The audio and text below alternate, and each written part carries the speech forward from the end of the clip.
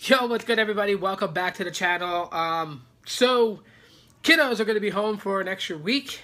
They get an extra summer vacation week. So yeah, you're going to be hearing them because yeah, my house is pretty packed, okay? But anyways, what I wanted to talk to you guys in this video, what I wanted to talk about actually is the comparison between Google Pixel and OnePlus. This is a question that spawns up quite a bit, which when people will be like, should I get a Google Pixel? Should I get a OnePlus? What's the difference between the two? Why are people saying OnePlus is better than the Pixel? Why are people saying Pixel is better than OnePlus? What is creating this really odd feud?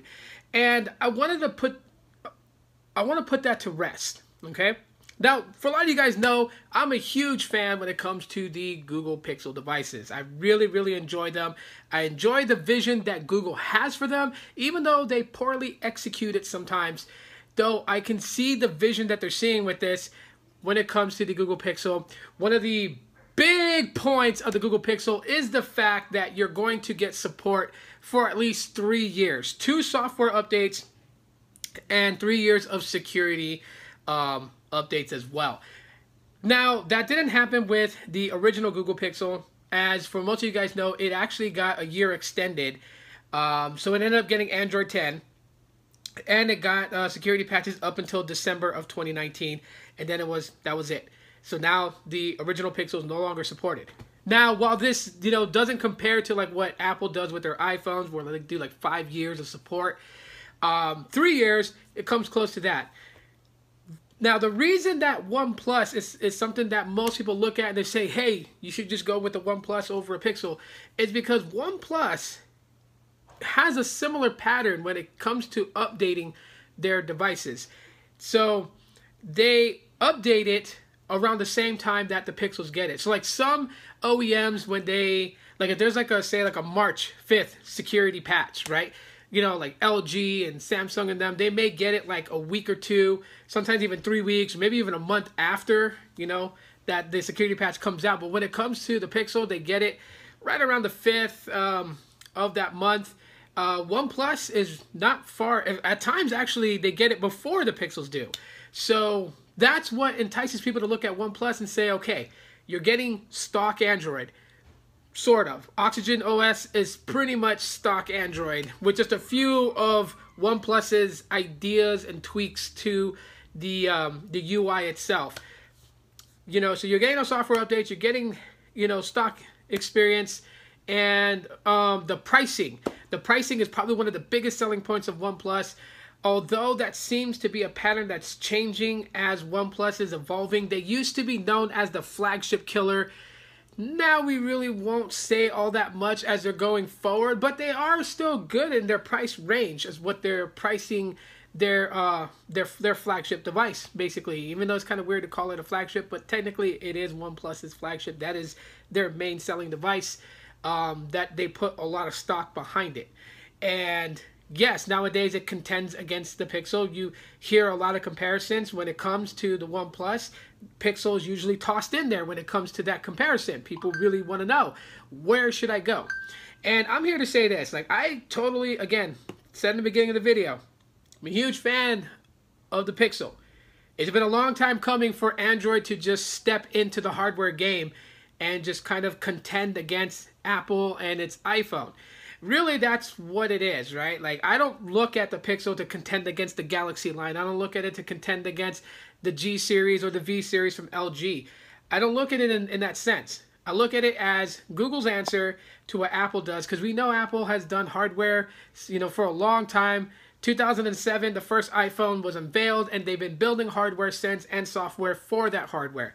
Whereas Google's always remained a software company and an ad company, and that's what they mainly focused on was Android until they went with the Pixel. And I'm going to dead this right now on the table, but the Nexus program was not what the Pixel is right now. The Nexus program was a joint effort where Google would commission a company such as Samsung or HTC to build hardware to house the newest version of Android that was going to be released, right?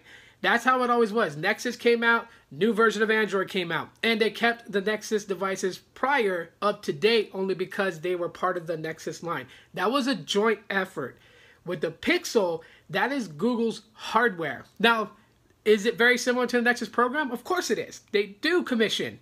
I mean, they have the HTC development team that built the first Pixel and have input on future Pixels. That development team was actually purchased and is now basically Team Pixel. It's no longer the HTC development team. It was bought by Google. So they're considered right now hardware. Hardware is what Google and the Pixel is. Compared to the OnePlus, I think OnePlus devices are good. I see a lot of videos talking about it, people talking about it, and you know, it seems stellar. Now, some of the things that people say about OnePlus that they consider to be a problem is that it's manufactured in China. And while we kind of, you know, are a bit iffy with companies like Huawei, even though people want to rally for Huawei, Huawei pretty much is like in tune with the Chinese government. And there's a whole lot of stuff on that you can research yourself. I'm not saying that Huawei is a bad company or anything like that. I'm not saying that at all whatsoever. But I'm just saying that there are some people who have trust issues with things that are manufactured in China. And albeit OnePlus is a company that manufactures in China, let me say this, the Pixel is as well.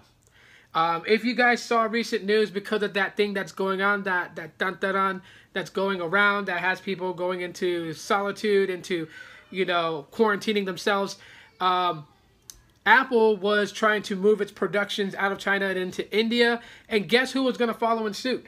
That would be Google with the Pixel. So Pixels obviously are manufactured. Some of them are manufactured in China, so let's kind of dead that on the table. But for me, when it comes down to it, between OnePlus and Pixel, if I had to absolutely choose one, I'm going to go and give my vote to the Pixel. I'm going to give it to it. Not because it's better than OnePlus. No. The reason why is because I am a supporter of the Google Pixel device. That's what I prefer to use. That's what I, you know, prefer to be a good option of a buy. That's not taking anything away from OnePlus. That's not saying that OnePlus is not as good as a Pixel. There's things that OnePlus is better than a Pixel at. But at the end of the day, when the Pixel launched and I seen that Google was stepping into the hardware, I said that if it came out decent, then I'm going to support it through, because I don't expect a company to just perfect it first shot. What company ever does that nowadays? What company can just perfectly create something out there? If there was something that was perfectly created, then it would be no need to continue variations after that. That would be it. That one whole thing that's so perfect, it can do no wrong. So Pixels, I see the vision of what Google has for the Pixel.